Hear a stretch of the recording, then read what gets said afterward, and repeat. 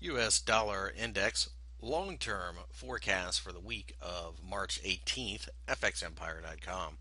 You can see that we had a negative showing over the last 5 sessions in the dollar index, initially trying to crack the 83.50 level, which you can see was an area of interest previously. So having said that, it's not a surprise we get a little bit of a resistive move there, and we fell back down to test the 82 level just above it and bounced slightly here. The thing is, though, with this market, we think that the 82 to the 81.50 level should offer support, and we think this is simply a pullback in what's been a very strong market.